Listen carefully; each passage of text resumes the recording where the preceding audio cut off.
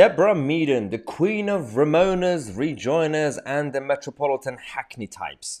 Just because she has a lot of talent to grow businesses and make a lot of money, she thinks that she has the right to tell us what to do with our lives. She thinks she's smart enough to know about everyday common sense politics.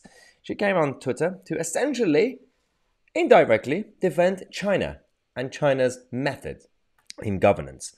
Initially, she tweeted about the cost of living crisis, saying, "I don't think our government has a clue about what this cost of living crisis means for most people." I agree, Deborah. Spot on. And I thought, well, this could be an interesting thread. But I continued reading the rest of the tweets, and unfortunately, things went down. She said, "And why would our economy be performing worse than those countries with far more draconian lockdown rules?"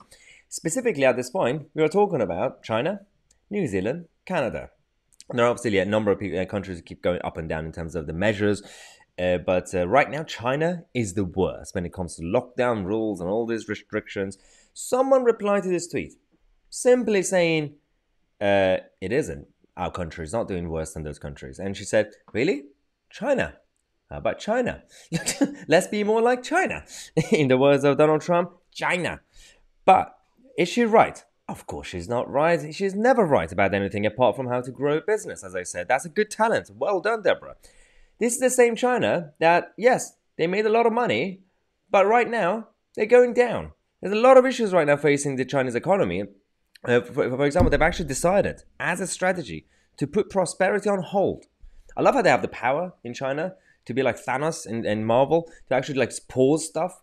Yeah, how can you pause prosperity? Clearly, they have the power to do that because they have other problems to deal with. So essentially, cost of living crisis is going to get even worse in Beijing than in London. This is the same China that, yes, they made money initially compared to us because they were the ones who leaked. They did the cover-up. Then they sold us PPE. The face masks and the testing kits and everything else came from China. Some of them came from Wuhan. So you wonder why China was the only country in 2020 and 2021 that made money compared to any other normal economy. That's why. They cheated. It's not normal country. It's just not. The whole gang in the CCP, they don't really care about cost of living. They don't really care about ordinary people in China being in poverty. You work hard for the flag, for the state, for President Xi. As I said, prosperity is on hold. They also have other crises that they're dealing with. Fewer marriages, fewer children. China's crisis is now getting from bad to worse because all the workforce actually getting older and older. A lot of people are actually losing their lives. And within the next few decades, if they don't sort out this problem that they created, by the way, do you remember a few years ago when they had restrictions on how many babies you could have? Well, that backfired massively. Don't think that the CCP, I'll call it CCPism instead of communism at this point because China is run on national socialism. It's no longer a communism. It's not a good idea. It doesn't work. The West is not perfect. The Western model economically is not perfect. I'm a massive critic of a lot of stuff that we do, including central banking. But at least it's not national socialism.